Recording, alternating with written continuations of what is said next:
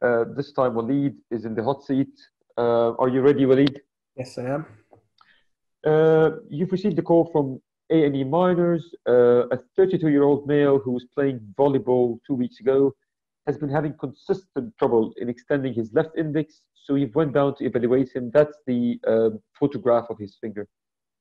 Yes, so on this clinical photograph, you can see flexion in the distal interphalangeal joint of the index finger and what seems to be a mallet injury.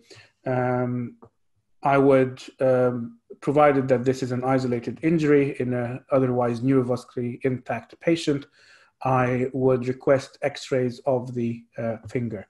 Here you go. We've done the x-rays. So yeah, so this shows a bony mallet injury, but no subluxation. So the main reason why I want the X-ray is to, number one, exclude subluxation. Number two, to check on the amount of bony involvement. In this case, it's only it's less than a third of the articular surface that is involved. The displacement, I would say, would be within the range of 2 millimeters.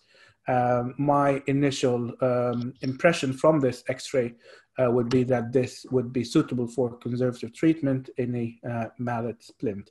I would explain to the patient that this injury usually is treated conservatively.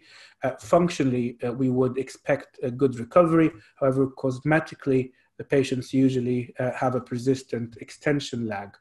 I would make sure that the mallet splint is well fitted, avoid hyperextension of the DIP, and warn him against possible skin complications.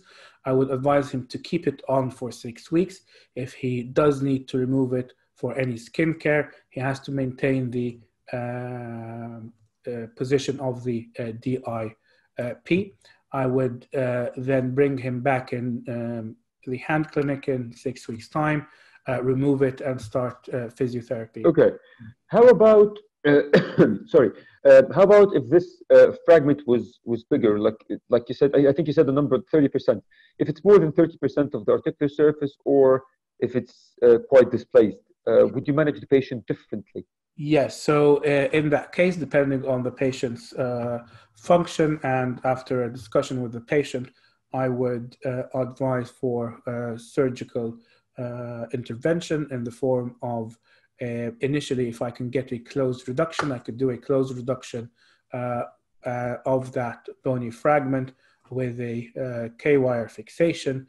If that reduction isn't good enough, then I might need to do an open reduction. I could put a blocking wire on the extensor tendon and put a wire through the distal interphalangeal joint. Great. Yep. Yeah. I think that's about it. Yeah. Okay. How about if this gentleman didn't come within the 2 weeks of injury? He presented later, like 8 or 10 weeks down the line. His finger is still supple, but it's 8 weeks down the line. Would this affect your management options? Yes. So this is now the outcome would be much less favorable. This will have to be discussed with a hand surgeon because he might require surgical intervention from the start. My general principles would be to give it a trial of non-operative treatment in a mallet splint for a 6-week period, and if then he still has functional problems, then the hand surgeons might either do a tendon reconstruction. If it was a bony injury, they might do a delayed fixation of that fragment. If he develops a swan neck deformity, they might have to correct the swan neck deformity, maybe do a procedure such as a central slip tenotomy. The other option they might consider is arthrodesis of the joint. That would be up to the hand surgeon. I think that's correct. You really know the topic really well. Thank you, Waleed. Thank you. So how do you think it went? I think I think it went well.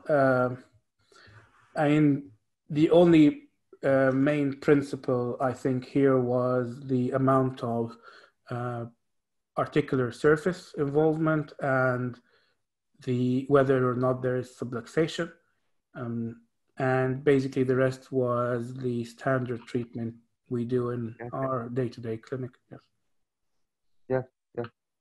I think you know all the points. You pressed on the buzzwords that that the examiner would like to hear. So well done. Thank you.